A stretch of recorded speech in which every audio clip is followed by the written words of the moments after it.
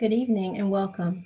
My name is Dominique Holloman, member of class of 2001, Franklin College of Arts and Sciences with degrees in psychology and sociology, and the class of 2004 with a dual degree with a master's in sport management from the Mary Frances Early College of Education and the School of Law. Welcome to our second Between the Pages. I'm here tonight as your host representing the UGA Alumni Association Board of Directors, where we work hard to promote and support the initiatives and missions of the Alumni Association. At the University of Georgia, learning doesn't stop when our diploma arrives in the mail. We are a community of lifelong learners committed to continued growth and inquiring into the nature of things as we have been taught to do. We're spirited and passionate between the hedges, but also between the pages, where we're curious, open-minded, and ready to explore new worlds and voices. With over 327,000 alumni, the UGA Alumni Association strives to create diverse programming to help connect us all around the world. This new virtual book club, Between the Pages, provides an opportunity to enjoy and discuss works by alumni authors with fellow Bulldogs. Let's talk about our guest tonight. Our author tonight of American Marriage is Tayari Jones. She's a New York Times bestseller author and a 2018 inductee into the Georgia Writers Hall of Fame. She attended UGA in the 1990s, the best time to have been there. An American Marriage is an Oprah's Book Club selection and appeared on former US President Barack Obama's summer reading list. She's an author of 4 novels. American Marriage was awarded the Women's Prize for Fiction, formerly known as the Orange Prize, Aspen Words Prize, and an NCAAP Image Award. It has been published in 24 countries. She's also a member of the Fellowship of Southern Writers, which has been a recipient of the Hurston Wright Legacy Award, the United States Artist Fellowship, an NEA Fellowship, and Radcliffe Institute Bunting Fellowship. Her 3rd novel, Civil Sparrow, was added to the NEA Big Read Library of Classics in 2016. Jones is an Andrew D. White Professor at Large at Cornell University and the Charles Howard Candler Professor of Creative Writing at Emory University. Our moderator tonight is Deborah Roberts. Since graduating from UGA in 1982 with a degree in broadcast news, Deborah Roberts has risen through the ranks of television news, receiving numerous awards, and has been a regular reporter and contributor for programs such as Dateline NBC, 2020, Nightline, and Good Morning America, to name a few. In 1990, she began her career with NBC News as a general assignment correspondent. She covered stories in the Southeast from the Atlanta and Miami bureaus and was dispatched to Saudi Arabia and Kuwait, reporting on actions leading up to the Persian Gulf War. She was later named a magazine correspondent for Dateline NBC and reported from Barcelona during the 1992 Olympics. This earned her an Emmy nomination for that coverage. In 1992, she received a UGA Distinguished Alumnus Award. This is presented annually to recent graduates who have excelled rapidly in their professions. Deborah joined ABC 2020 in 1995. Since then, her curiosity has taken her around the world, from Bangladesh, where she reported on women's maternal health, to Africa, where she has traveled extensively throughout the continent, telling stories about the AIDS and HIV crisis. And you may recall her Emmy-winning report on a woman who discovered her long-lost mother in an African village. She's won numerous awards for her work, including a Clarion Award for coverage of abuse within the Amish community. Deborah will lead tonight's discussion with Tayari for about 20 minutes or so, and afterwards there will be time for you to submit questions. So please be thinking about what you want to ask. I know I had a list of questions. Deborah, will you please proceed with leading our discussion with Tayari tonight? But before I turn it over to Deborah, I just want to pause. We know for the last 7 months that there's been members of our community who have been in pain and have been hurting. We've heard about incidents occurring on our campus in Athens, and we also know with the news coming out of Louisville this afternoon that there's pain. I know I feel that pain. And tonight is special for me to take a moment to just step away and enjoy fellowship, not only with alums, but with an author that I admire, with a news correspondent that I also admire, to give us space to process those feelings, to have a conversation about a book that has come to mean so much to a community of women. Thank you for giving your time with us tonight. And I look forward to tonight's discussion. Thank you. Hi, everybody. Hi, Tayari. Hi. Nice to meet you. As you just heard, I'm Deborah Roberts. And Dominique, thank you for that beautiful, beautiful intro. And it is such an honor and a pleasure, Tayari, first of all, to get a chance to meet you. And as Dominique said, especially right now, given so much of what's going on in this country and your writing, which of course touches upon some of the pain that our country has faced for a very long period of time. You captured so beautifully in your novel, which I'll give you a little plug here, An American Marriage, some of the struggles, of course, of African-American men and women in this country. And it is such an honor to get a chance to meet you. I was saying to you a little bit earlier, I had this book a couple of years ago when it first was released in 2018. My son gave it to me as a gift. And I had put it on my nightstand and somehow just through work, just didn't really get a chance to pick it up in the way that I probably should have. And I finally did. And boy, what a read. I want to start off by asking you, first of all, we should talk about, and Dominique mentioned all the awards and the notations that you've gotten for this book. Oh, yes. Yeah. In fact, what did it feel like? Let me start. I was going to ask you about the book first, but what did it feel like when you got the call from Oprah saying, this is my book club pick? Well, I often think about Oprah and the many pleasures of being Oprah. I'm sure there are pleasures of being Oprah that we can't even imagine. But one of them is that she likes to make the call in person and change your life. And she doesn't you don't have any idea the call is coming. The book was about 5 months away from publication. I was just driving my car, minding my own business. And the phone rang and it was a block call. And I answered it because I feel that every block call is a story. I mean, you're one of the few people who does that. Somebody blocked that call for a reason. So I said, hello. And she said, hey, it's Oprah. And you said, somebody's punking me. No, she has such a distinct voice. You would know it anywhere. That's true. And I would say that as any good Southern woman, I said, ma'am.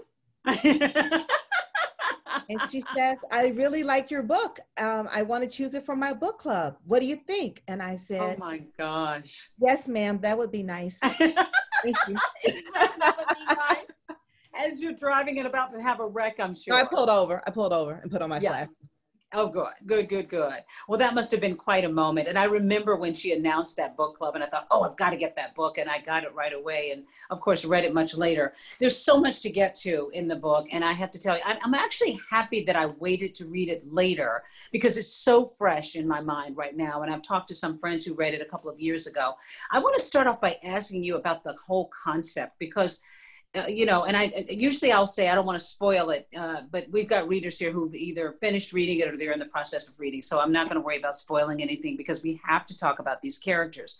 But you deal with so much in this book. And I want to find out your thinking, because when you wrote this book a few years back, we were not in this time that we're in now. We certainly were in a time of trouble, as we have been for a long time, particularly with Black American men in this country, but we are in a very particular time of pain, as Dominique alluded to. And I'm curious, when you wrote this book, I mean, it feels so relevant now. Did you have any idea that it would be just as relevant, sadly, a couple of years down the road in the way that it has been this year? I mean, sometimes people say to me, wow, you wrote this book, because I started writing this book in 2011, and they would say, oh. But I mean, this problem of mass incarceration has been happening for a long time. I didn't have to get struck by a lightning bolt of awareness. I often say, you don't have to be struck by lightning when it's been raining all your life. I mean, the idea of prison as like the boogeyman under the bed that's coming for your son, your husband, your boyfriend, that is just I've always had that kind of as an undercurrent in part of my understanding of what it is to be a Black person. So I didn't really worry I never thought prison was going to go out of style in America, basically. So I never even thought, will it still be happening? I knew it would be. But I do think that having written it before it was such a big national conversation, I think it allowed me more flexibility as an artist to think about the other things in the book, to think about the husband and wife relationship, what's going on with their parents. Love story. Yes, because sometimes, like right now, when we're in these moments of grave crisis, it's almost like, how we say Black Lives Matter? novels are the story of Black lives, but during times of crisis, we can come to think that our Black lives are only a Black problem. But when I wrote it, there was just a lot more flexibility to think about the lives of the characters. Well, that's what I thought was so interesting, because initially, of course, I knew that there was an element that was about mass incarceration, but I also knew it was a love story. And I want to talk about the title in a little bit, An American Marriage. I was so worried at first, because I've done a lot of reporting recently on people who've been wrongfully accused of crimes, other things that have affected the Black community. And I was so worried that this was going to be so torturous and hard for me to read, because it would be so painful. While it is painful, what I thought was interesting was that you cloaked this whole problem in the middle of a love story. It's all about a couple and trying to figure out their love. There's also the parents of one of them, the Roy in the book, and the beautiful love story between his parents. And I thought that was very interesting, that prison wasn't the dominant theme, but there was also this thinking about the love between the characters, Roy and Celestial, how they came together. Is that love going to endure? Were you deliberate about trying not to make it so heavy duty about the mass incarceration problem? Or did you want to explore just lives and how that all sort of played into it together? Well, as I was taught as a writer, as I was trained as a writer, is that a good novel is about people and their problems, not problems and their people. So the people have to come first.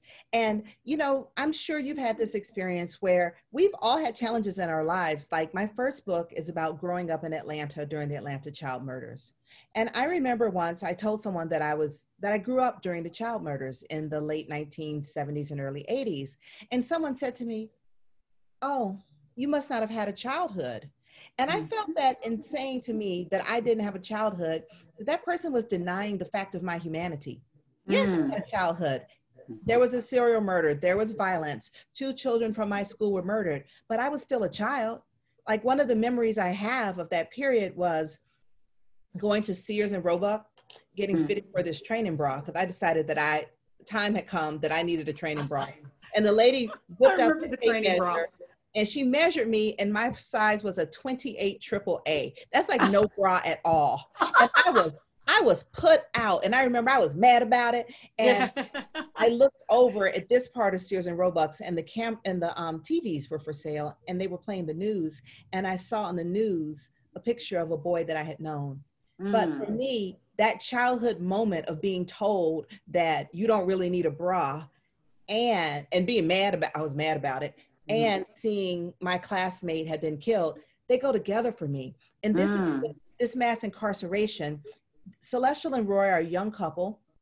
They're ambitious. They're on the way up. They have some problems in their marriage. You know why they have problems in their marriage? Because they don't know that they're in a book about mass incarceration. They think that they're a couple living their life like any other couple. And he's arrested for a crime he doesn't commit. But their details of their coupleness are still there. Right. And that was what was so interesting, because I'm reading it and I'm thinking, is this the moment? So let's talk about these characters, because there's Roy and Celestial, and then of course there becomes a little triangle there, another character, Andre. But to begin with, Celestial is an upper middle class young Black woman who grew up in Atlanta. Her father did very well after an invention. Roy grew up somewhat close to poor, in Louisiana, very different backgrounds. He went to Morehouse, she went to Spelman, your alma mater. And I can't decide if they're ill-suited or they are sort of meant to be together. I mean, they clearly seem to love each other, but I get signals early on that they might have trouble in this marriage. He hasn't been entirely faithful. Cheater. A little bit of a cheater, but yeah, a little bit, but she loves him. So even in the very beginning, I mean, is that sort of are you setting the stage for whether or not they have the stuff to make it? This is what I was thinking with them. Like I said, they don't know they're in a book. They don't know that with Roy's incarceration, they will become symbolic of the Black couple, and his situation will become symbolic of being the Black man. They just think they're 2 people who are in early stages of a marriage trying to see if it's going to take. The thing is, there's this moment when Celestial's a child and her parents say to her, when you're Black, you have to work twice as good to get half as much. I feel the same thing is happening in their marriage. For a marriage to survive an incarceration, you have to be super couple. You can't just be a regular couple trying to see if you're well suited, trying to work out your problems. You are asked to do a Herculean thing to have a marriage, which is something all kinds of other people just do. Right. But for them, they have to move heaven and earth, and they get judged as to whether or not they moved heaven and earth. And they've only been married for about a year. Yes, as she says, we were still counting the time off in months like you do with the baby. Yeah, that writing. I mean, your writing is so lyrical and so beautiful. It just really grabs me. So let's get to the whole meat of it. So they're trying to figure it out, and I want to talk about the language between them and the way you sort of captured a guy in this book too. I want to talk about that later because you got inside the head of men, which I thought was very interesting. But they are trying to figure out if this is going to take. They're going to visit Roy's parents. And they are staying when they decided not to spend the night with the parents, but they wanted to go and stay at a motel. And I was like, no, don't do it. Don't do it. Don't do it. I just knew that was not going to be great. But you knew they were in a book. They did not know they were in a book. Yeah. And I didn't know exactly what was going to happen, but I felt. So they have a fight and Roy has a chance encounter with this woman, and you don't get deeply into it, but eventually he gets accused of a rape. You don't mention much about the woman. You don't mention her race. You don't tell us much about her. Why? Is that intentional? Well, yes. I mean, I feel like in a novel, everything is intentional. I think sometimes people assign more weight to things than I intended, but everything that's in there is purposeful. But the reason I didn't spend too much time on her is that I wanted this novel to be about Celestial and Roy and their families. And I felt if I lingered too much on the accusation, on the courtroom, on all of that, then it would become about crime and not about people. And when you have a story where crime is at the center of it, it becomes a story about the state, about the people versus the state. And that is, in fact, a part of it, but I really wanted to be about the couple. So I didn't spend a lot of time on her. I didn't specify her race because I felt like we could get there and we could relitigate Emmett Till and just never get past page 40 of the book. So I call myself, as we say here in Georgia, I call myself kind of sliding by that. But when I got the first jacket copy for the book, on the back of the book, it said, Roy is upwardly mobile young Black man who is accused of the rape of a white woman. It seemed like that was in all caps, the rape of a white woman. Right. I didn't say she was white. I didn't say anything about that, but that was just how. That was implied to somebody. Yes, and that narrative is so strong. And I think that narrative is so strong that even if I didn't lean on it, it was there. Right. Well, I thought that was interesting because I sort of assumed that she was white, but not really, because he and Celestial, in some very odd way, even sort of felt some sympathy for her. They said that we know something happened to that woman, but it didn't happen to him. He wasn't responsible. When you describe when that moment happens, when he is actually found guilty, and he can't believe it because he knows he didn't do it, and he screams out and he cries. I mean, that was just heart-wrenching for me and every reader, I'm sure. What informed you about his experience and when he's going to prison? You don't give us a lot of great detail about the prison, and I'm actually happy that you didn't, but what informed you about that? And then also this chance encounter in prison with his father. Well, that is the only spoiler in the whole book. Everybody, I'm gonna get my little Men in Black thing. I'm sorry. I figured at this point they've mostly all read it. I hope they have, because you got a lot of fans out there. But he has a chance encounter in prison. They didn't hear what I said. I have to say that when plot twists happen in the book, I don't know they're happening either. Roy was surprised when he found out about his cellmate. I was just as surprised. Roy and I were dumbfounded. That threw me for a loop. But me too. All of us, we were all thrown. Everybody was thrown for a loop except the author, who knew all. Including the author. Wow. Yes. I mean, I didn't know. But the thing is, when I wrote this book the first time, I wrote it from beginning to end from the point of view of Celestial, because I'm interested in women and the ways that women's roles are defined in a changing society. She's an artist. I hadn't really read many books with Black women as artists. So I wrote it from the rooter to the tutor, from her point of view. And everyone kept saying, well, what about her husband? What's going on with her husband? And then I felt defensive, and I felt like, Are you trying to say that a Black woman can't tell a story without her husband? I have a lot of male friends who are writers, and no one ever says to them, write from the point of view of so your feminist came out. I was really like, I refuse to accept the idea that a Black woman's story is not complete. But then one thing about being a writer as opposed to being, say, a painter. If a painter makes a revision on her painting, she'll never have her original again. But as a writer, you print out that draft. You have that draft right here. So if you find something new, you're not sacrificing anything but your pride in listening to someone else. So I said, well, let me see what Roy has going on. So I took down one of my typewriters and I was like, let me just check it out. And I was able to write his voice so clearly. It only took me about 6 months, where I had spent 2 years on her point of view. And how did you do that? Because it really felt as if a male author was writing this. I mean, it felt like you were conveying a male point of view in a way that somebody had been there. I mean, I'm really serious. I just could not figure out, how you told it through his mind. I think you could do it because here's the thing. The reason I was able to write his point of view so quickly is that his story and his way of looking at things is something that we've read a lot. Like the idea of a Black man up against the system, all he wants is to get home and find a faithful woman. Like that is kind of the plot of the Odyssey, which was written at 73 BC. Like this idea that what I want is faithful woman. And we know this story. And so I didn't feel comfortable having rewritten a story that I felt had been written so many times. But when I used her point of view and his together and started alternating them, I said, this is something new. That was an interesting device. Her story, his story, and then there's another man who's introduced, Andre. And at a certain point, Celestial is sort of torn. One thing that occurred to me, and I think I asked people on Instagram, my Instagram account, to ask what they wanted to ask you.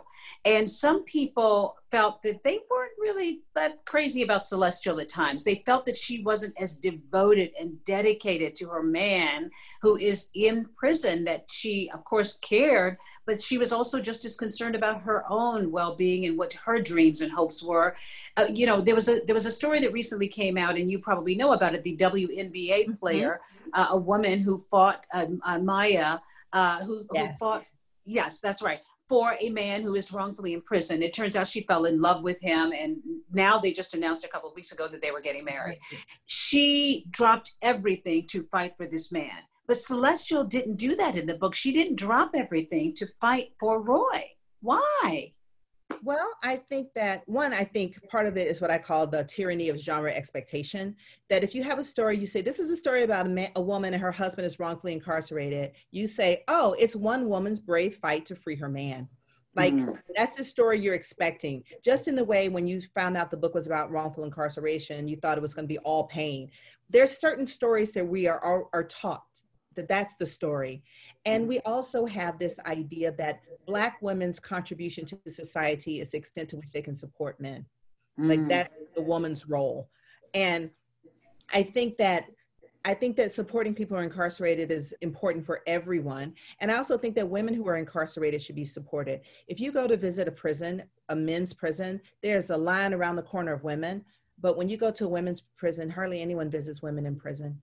Oh, interesting. And did you do research? Did you visit prisons to sort of inform you to do this? I visit prisons, just as part of my work as a writer. When I travel all over the world, I asked to go visit prisons. I went and visited a women's prison in Dubai recently. But with the thing of the expectation of what women's role is, I do sometimes meet people and they're very angry. They say Celestial is selfish, which is a cardinal sin for women. But I ask people this, is it selfish not to wait on someone? And is it selfish to ask someone to wait on you? It's so funny. Roy says to Celestial, I don't want you to wait for me. I don't want you to throw your whole life away. Then he's like, why didn't you wait for me? How dare you not wait for me? Yeah, it's kind of unreasonable what's put on women. And this idea that her contribution to his life is chastity, as though one Black woman's chastity can unravel the racism of the state of Louisiana, that she is just going to, through crossed legs, get him out of prison. That is not how it works. She does not abandon him. She pays his legal fees. He would be in prison. If he was real, he'd be in prison right now. If she hadn't paid his legal, that's true. That's but very people true. act Her family like was devoted. yes, but people act like still because she started a relationship with Andre, she has somehow, even her own father, everyone has decided that the moral measure of her life is sexual. That's so interesting. And Maya Moore is the WNBA player I was trying to think of just now who helped free Jonathan Irons. That was very fascinating too, the expectations. And again, not wanting to give it all away, but he was in prison. And I guess, is it all right to say at some point that was not the case with him? Because so he's free. He's out on page 87. But I was really frightened of Roy for just a minute when he first came out of prison. He was a very different, hard, possessive, hostile guy. And it took me a minute to realize, wait a second, he's been in prison. He's been treated like an animal. This guy has been diminished. This is what prison has done to him. And of course, he eventually sort of realizes, because there's a scene when the rage comes out and he's sort of fighting with this cherished tree in the yard, and he wants to sort of kill her and he wants to kill Andre, and the rage was really, really fascinating that he felt when he came out. I was worried. I was very worried about him in that rage. I was very worried. I was afraid that I thought Roy was going to kill somebody and end up back in prison. And that's what I was worried about. That's what I was worried about. Roy, you've been through so much. You've been through so much only to go back in prison. And also I felt like it took me 6 years. I was thinking, Roy, I've been writing this book as long as you've been in prison. And I can't believe you're going to take me through all this and end up back in prison. I was really concerned. Also, I didn't want to write that bleak book. I don't like bleak. I was worried you would do that, and I was happy you didn't do that. I mean, some people are good at bleak, but this is what I imagine with the novel. I imagine when I write a novel, I imagine there are two groups of readers, right? Like there's like an A track, like remember like on a record, there's the A side and the B side. Right. And the A side for me are the people who know this experience that I'm writing about, people for whom this experience is familiar. And the B side are people who don't know but need to know. But you have to decide between those audience what's going to be A and what's going to be B. And I hate the idea that there's a person out there that's experiencing what I'm writing about, and my work would diminish their hope. I don't want them to walk away from my book feeling worse than they did when they started. But sometimes when you concentrate too much on the B side, the people who don't know but need to know, it gives you the impulse just to pile on the trauma to make those other people see that this is real. But the damage you do to people who've experienced it when you can't see a glimmer of hope. Right. So I had to keep revising the end until I found a plausible, hopeful way into the future for the and character. You did, and you struck that balance very well too, because you made us feel the pain and you made us recognize what is happening. In fact, one of the Andre, the love interest of Celestial, says, I know that could have been me too as a Black man. So you certainly reminded us that this is a looming issue for Black men in our society, but yet you didn't just hang everything. You painted a beautiful story of a love story between Roy's parents, Olive and Roy Sr. And you know, just the pain that this man felt with this woman when he lost her, that he had and had such a love affair with. That was such a beautiful story. Was it based on anybody in particular? I think that when the love story is really beautiful, that's when you know I am truly using my imagination. I know I'm terrible. I'm bad. You're very bad. I'm not going to follow that up and get you in more trouble. But I feel like, you know, what I thought about, there's so many couples in this book. And one thing I learned in writing this is that the couples work out to the extent to which they are compatible and want the same things. Big Roy and Olive, they're such a compatible couple because the thing they have in common is the love of their son. They organize their lives around their son. Right. And I don't think those two people would be good couples with anybody else. Like, it's about finding the person that you have. So I didn't like to say these people are in the relationship for the right reason, these people are doing it for the wrong reason. It only matters that they do it together in a way that works for them. Right. All of the couples. And you Well, I know, want to go ahead. I was going to say one thing about the parents in this book. All the parents are married or to someone, all the parents, and the parents, they're all on their second relationships.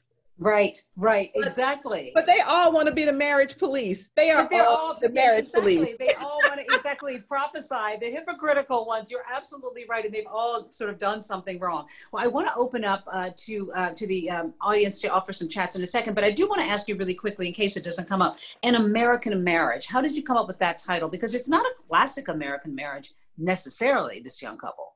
Well, I don't know what is classic American, but you know, I'm not good with titles. When I title a book, I'm so extra. I'm like, you know, when you're 15 and you're writing names of your hypothetical children, and it's like all these middle names, accent marks, capital letters, it's a lot. And that's how I am with titles. And every time I write a book, they tell me you need a new title. So I turned in the book and they said you need a new title. And even when I turned in the title, I knew it wasn't going to stick. I turned in a title because I wanted to make sure the editor read it as a love story, not as a sociological problem of what's going on with Black people today. So I gave it a real kind of a fluffy title. I knew it wasn't stick, but I needed to guide him. I needed him because, you know, before when I was writing, somebody said to me, you know, you could put a little Black Lives Matter in this book. Like I have some Black Lives Matter. You know. Right, exactly. Fairy dust or something. But so I said to him, I said, well, you know, maybe we could just call this book An American Marriage, because when people call things American, people think they're important. I even told him that my cat, her name is Canella. I said, Canella is writing a book. It's going to be called American Feline. It's going to be huge. Well, An American Marriage does work. I mean, because it leaves it sort of open, because there are multiple marriages in here. And, you know, who's to say they're not all classic American marriages? But I didn't like it. I didn't like the title at all, because for me, I had never been called American without another word in front of it. I've traveled all over the world and no one ever said, she's an American. I'm always African-American. So when they wanted to call it An American Marriage, I felt like it wasn't about me anymore. Right. Well, listen, I want to pause because I know folks are dying to get in here, and we have been chatting quite a bit. So I know we have folks out there who maybe want to have questions to you. So please give us your questions for Tayari Jones about her book, An American Marriage, and want to hear what you all are thinking. So as we wait for that first question, Dr. Aisha Burke says, what do you want to ask Dr. Aisha Burke? She has a question for you. Can you see it there? I can see all the questions, actually. Okay. So then I'm for some reason, I'm not seeing them. So I'll tell you where. Look at the bottom of your screen. Put your cursor on the screen. You see at the bottom where it says Q&A, bottom to the right. It's like a little. No, I don't. So I'm going to let you take that question then, because I'm having trouble, and I'm afraid I may turn it off. Okay, I will shut you down. Here is Dr. Burt's question. She says, it was how you intertwined multiple stories to paint such a beautiful story. Thank you. How did you navigate illuminating the loving parts of your main characters and flaws and holding that tension without it being too much? This is what made them real. Okay. What I do with the characters, you know how I kept saying that the people don't know they're in a book? You have to keep that in mind the whole time, to think of them as real people, and don't spend a lot of time asking yourself, well, what does this mean? What are you trying to say? And let them be like real people. And see, when your characters kind of know they're in a book, they start acting like their mother's watching them. And they start being on their best behavior. And the point, what you want in a book is, in a novel, is that you want, as a reader, to feel that the characters are showing you their real selves in their flaws and their strengths. And I try not to take sides. And the way I don't take sides is I never write about characters I don't like. If I don't have anything good to say about a character, I just don't put them in the book, because you'll feel me pushing against them and it'll tilt the book. Or if I love them too much, love one character more than another, it'll turn the book in that other direction. So I have to just try to make them real. I want it to be where if they were to read the book themselves, they would say, yeah, that's what I did. Mark Tenenbaum says he loved the book and wondered, did you wrestle with the balance you gave to Roy and George's marriage and George's Celestial's marriage and the injustice to Roy, thinking about just mercy? Did you wrestle with that?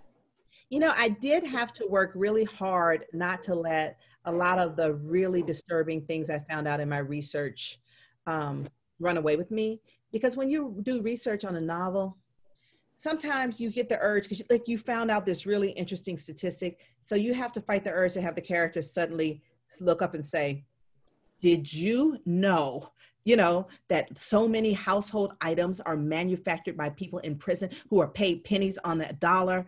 Wow.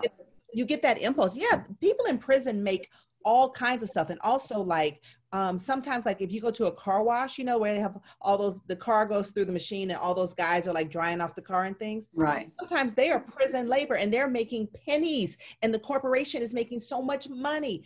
So like, I knew that, but I had to like reel it in that I didn't let it weigh down the story.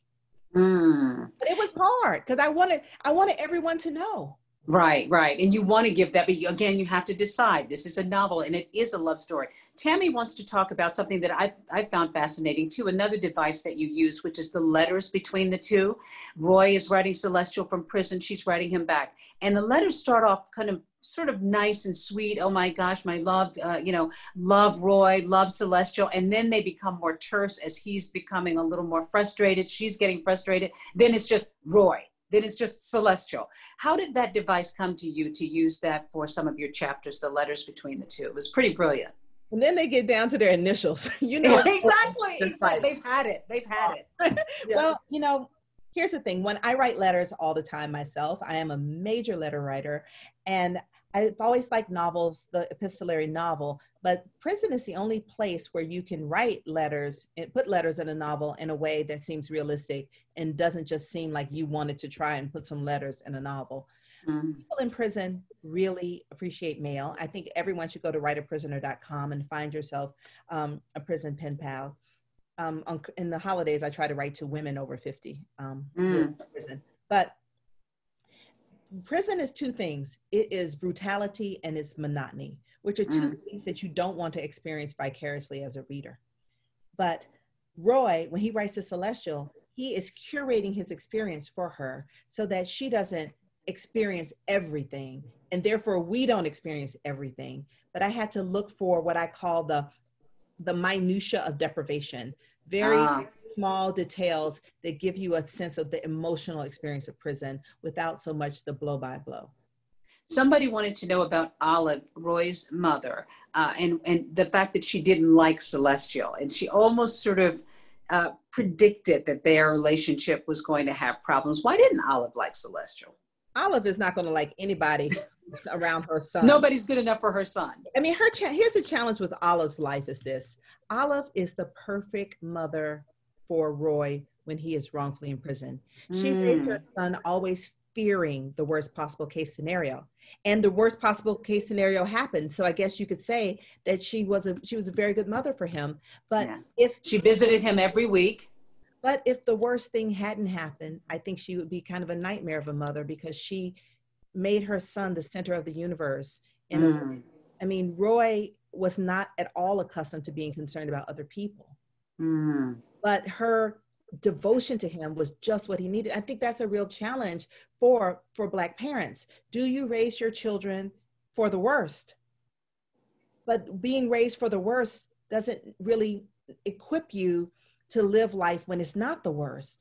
Right. But what can you do? The worst. But everybody wants to shelter their children and make them, feel that life is going to be fair and life is going to be good to you. But she's next level. This woman had her tubes tied so that her son would not have to experience siblings. I forgot about that part. Yeah, no, like she's hooking him up from the grave. Right. But that is what he needed. But it also made her a nightmare of a mother-in-law. Right. Pam wants to know, what was the inspiration for the story? Did you start with the idea of incarceration and then work in the relationship, or did you take the relationship and then work in incarceration because it's something that is so prevalent in society? I thought that this is my fourth novel, and my first three novels were very personal, many kind of inspired by my own experiences. And for my fourth novel, I wanted to try and think about a larger issue, something. And also I kind of resisted writing about societal issues because I felt as a Black person, everybody wanted me to write a book about racism. Right. Everybody assumes that that's your experience. I'm like, there's more to my life than racism. But I decided, well, I looked into disincarceration. I took a grant to go to Harvard and research it, and I discovered all these things. But I was angry, I was outraged, but I wasn't inspired, because stories live in a place of moral ambiguity. And when I was looking at wrongful imprisonment, I mean, they call it wrongful imprisonment because it's wrong. So I didn't have any space for back and forth. But I went and I was in the mall here in Atlanta, and I saw a young couple in the mall arguing. And the woman said, "Roy, you know you wouldn't have waited on me for 7 years." And he said, "I don't know what you're talking about. This wouldn't have happened to you in the first place." You heard a couple say that? Mm-hmm. That's because that's verbatim what happened in the book. Okay, that's a novel. I think about them though. You know, he might have just been in the Peace Corps. Who knows? But my imagination folded. Then he had gone away to prison. You know, if somebody wanted to ask you about the next novel, but before we get to that, I thought, without, again, giving completely away the ending, someone asked on my Instagram Live about whether you let Celestial off the hook by, you know, letting her have a happy ending. But I also felt that Roy had a good ending too. Were they, in your mind, was this couple just kind of destined maybe not to make it? I mean, they both found their happiness, I think, right? I would say, sometimes people say I let her off the hook because they want me to punish her. They need to punish her for not living up to what they see are the standards of Black female expectation. So they need, the fact that I decided not to make her life miserable. I mean, we get think about it, so many movies. People want the good person and the bad person in these novels, right? Yes, and they want to punish women. When people claim to like independent women, but when women behave independently, people actually get mad. They like it in theory. Right. So I tell people say, "Did you let her off the hook?" I'm like, I'm not in the hook business. That's not what I do. I try to look at ways that people can have healthy interactions and healthy relationships. And I think that all of them grew up and moved forward in a way that was healthy for them. And if I can just say one other thing, because about Celestial and Roy and Celestial, and their marriage is kind of tricky, but also, I mean, Roy looks at Celestial as a symbol of his upward mobility. And I think that the way that we judge men and women is so different. If I were to write a book about a woman who was so happy about marrying up, people would just be like, "You can't let her off the hook. She's a gold digger. She's a gold digger." So I feel like Celestial if she does anything other than complete sacrifice, she can't win, because that's the only way we've been taught to respect women, for complete and total sacrifice. One thing I think about Roy, one thing that Roy had to learn in this book is that Roy had to learn to think of other people, because all of his life, everyone he's ever met has completely doted on him. When he's an infant, his stepfather is like, "I'll make you my son. I'll give you my name." Like I said, mother's like, "I'll have my tube ties. You don't need siblings." He goes to high school. The teacher's like, "You should see the world. I'll say for you, get a passport." He goes to Morehouse. They're like, "You should have a scholarship because you're a special person." He gets in prison. His prison cellmate is like, "I'll have you as my son." He gets out of prison. He meets Davina, and she says, "You know what you need? Some restorative sex." Like everyone he has ever met. Interesting. Yes, Interesting. And meanwhile, Celestial is just trying to honor who she is and who she wants to be. And I felt uneasy about that. And you're absolutely right. I mean, she's a woman, and she felt for Roy, but she wanted to be her own person, and she was worried about her own life too, as a young 30-something-year-old woman who was trying to make it in the world. So, I mean, you have a very good point there. Connie wanted to know about the Atlanta references. She is an Atlanta native. She wanted to know how you sort of chose, she recognized so many of the Atlanta references, and I'm guessing because you're an Atlantan. She's wondering why you chose that as your city. Where did Connie go to high school? I don't know. Did you say where you went to high school? She just said, "I'm an Atlantan," and she wanted to know about the references. Maybe Connie will come back and ask us and tell us that. Because I'm such an Atlantan that I have to know that before I go forward. But maybe I know your people. Yes, well, I'll say I was born and raised in Southwest Atlanta. I'm a graduate of Benjamin Elijah Mays High School. I'm undergraduate of Spelman College. So Atlanta is it's my natural habitat, and it is my creative wheelhouse. I think that the South has been really distorted in literature. People think that Southern literature is about grandmamas and mules. You know, I did have a grandmama, but I have never even seen a mule. I wouldn't know a mule if it walked in here. So the urban Southern experience, I think, is so underrepresented. So Right. when I started writing about Atlanta in the first place, it's just because it was my hometown. But like when I moved to Brooklyn and I would tell people I was from Atlanta, they would act like I got to Brooklyn on the Underground Railroad. So I felt like I really needed to represent for my hometown and make Right. and I wanted to make a clear remembrance of the city as I knew it, because the city is changing a lot. And so novels can get the little details that probably will never appear in any history book.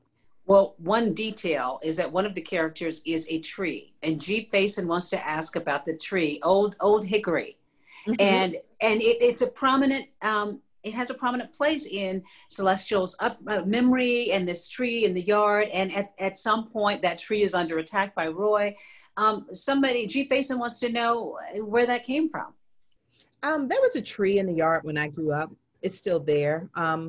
And Atlanta is a city built among the trees. We have so many trees. If you want to cut down a tree in Atlanta that's bigger than 6 inches around, which is the circumference of my wrist, you have to get permission from the city to cut it down. We don't play about our trees. So you made that very clear. I wanted to capture that part. And I like the tree as a symbol. One thing that's interesting is that on the US cover is the tree with more emphasis on the branches and the trunk.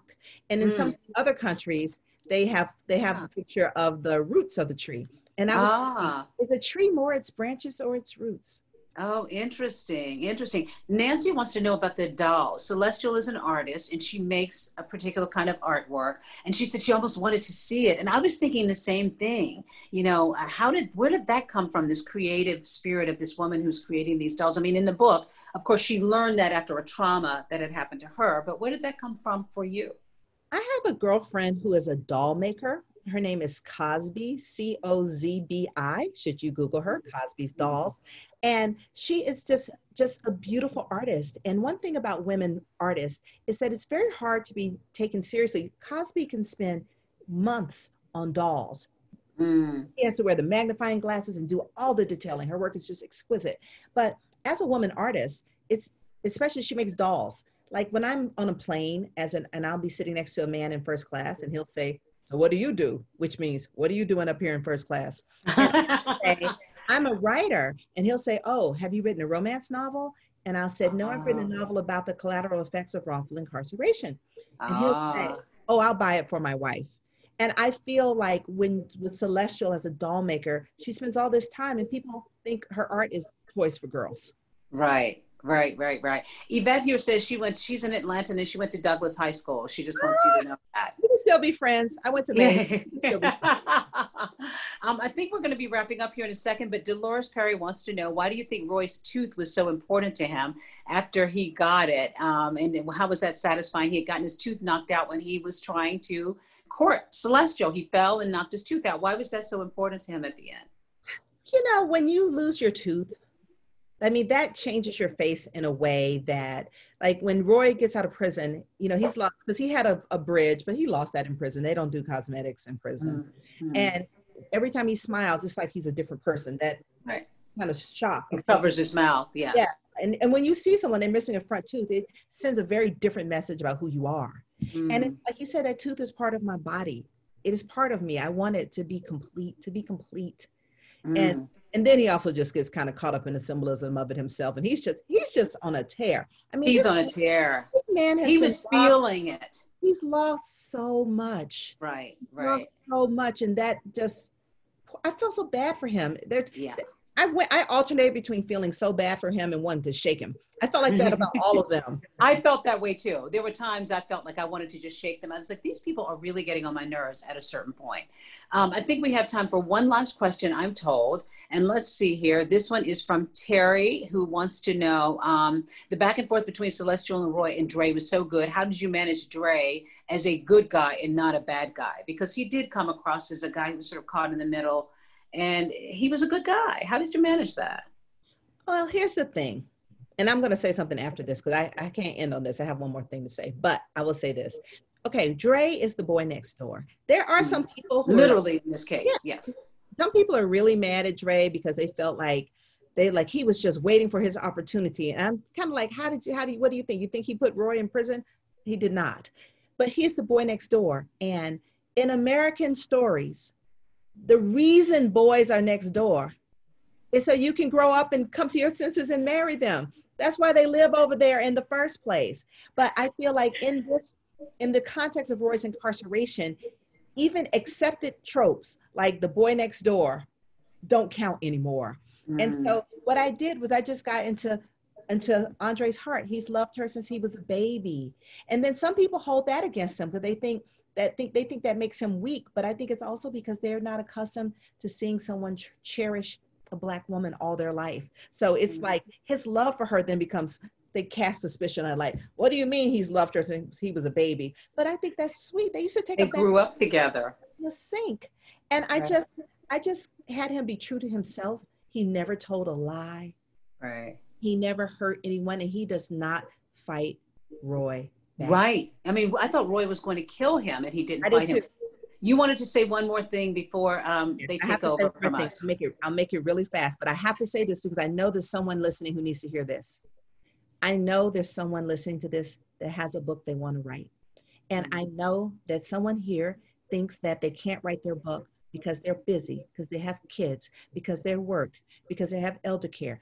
All these things, because people tell you if you're a writer, you have to write every day.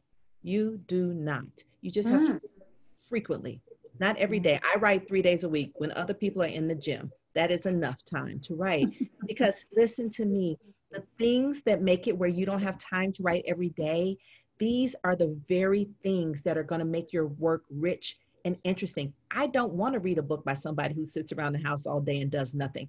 I want to read a book by that mother. I want to read a book by that person with a job. I want to read a book by the person that's doing elder care. I want to read a book by busy people. So be busy, enrich your life, enrich your imagination, and just set some time aside, and you will write that book slowly, one page at a time. You write a book like gaining weight. You didn't gain that weight in one day. You gained that weight one page at a time. And then you look up and like, ooh, okay, something happened here. That's the way you will be with your book. Just one page at a time, and they will accumulate, and you will be able to tell your story. Well, budding authors really, really appreciate that. And there are so many people who are. Are you already working on that next one? Or have you finished it? I am. Well, you know, what I did this summer was I wrote some pieces for Audible. I have one up on Audible now called Half Light. It's an Audible original. It is light and fun because I started it before the apocalypse. And then I have another one coming out that is a little darker because the apocalypse. But now it's time for me. I'm writing another novel about Atlanta and gentrification. It's about a woman who grew up in Atlanta on the Southwest side. She moves away to New York, as one does, and she comes back and she moves into the exact same house she grew up in, except now the neighborhood is gentrified and it's a fabulous house. But when she grew up, it was wasn't quite together, you know, the porch had holes in it, but now it's, you know, completely gentrified craftsman. And so so the question is, can you gentrify your own neighborhood? And can you find happiness there too? That's so interesting. You are such a brilliant writer. And I'm not just saying that because I'm talking to you and you're a Georgia girl and all of that, but you are such a brilliant writer. And I want you to know all my sisters are reading this book. I sent one to all of them. One had already read it and others are reading it. So I don't know if they finished yet, but we are. And I said to them, we have to finish because we're going to have a book club, all of us, and we're going to talk about the book. So Tayari Jones, it was such a pleasure to talk to you. An American Marriage, so great, so great. And I always like to ask this when I'm interviewing people for Good Morning America, who would play Celestial and who would play Roy in the movie if this were going to go Hollywood? I can't say because... Are we breaking some news here? Now see, I wish I could I'm muted. Something may be happening along that line, is that what you're saying? That's what I'm saying. Oh, this is great. This is great. Well, congratulations. You deserve every bit of it, and I can't wait. And once we're muted, you'll tell me the whole detail. Thank you. Such a pleasure. And thank you all for joining in on this chat. It was such a pleasure, and it was worth missing dinner for.